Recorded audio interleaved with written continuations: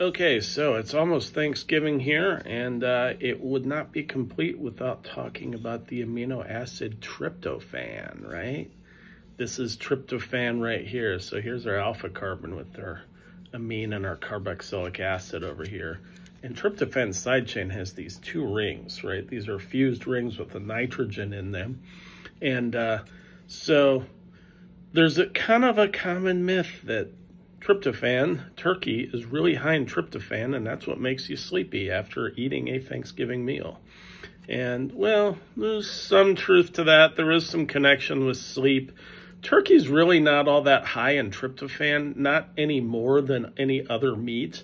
Tryptophan is very rich. It's very common in meats, but a lot of meats, chicken, beef, pork, turkey, anything.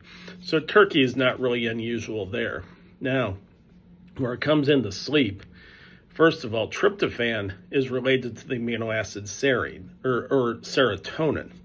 So these fused rings, if we just add right over to here, we add a hydroxyl onto here, and then we have to take this side and remove these oxygens and move this nitrogen to the end.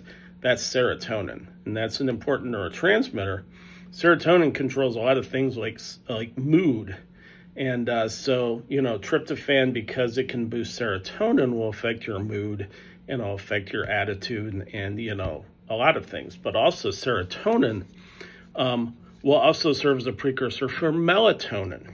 And so melatonin is the sleep hormone. That's what regulates our sleep-wake cycle. So if we increase melatonin, we're going to make ourselves sleepy, right? If you eat a lot of carbs, fats, protein on Thanksgiving, we typically overeat that, right? We're probably going to increase our tryptophan because a lot of meats have tryptophan. We're going to increase serotonin. That affects our mood. We're also going to increase our melatonin. And also melatonin responds to darkness and puts us to sleep at the right time. In Thanksgiving, it's in the fall. The days are getting shorter.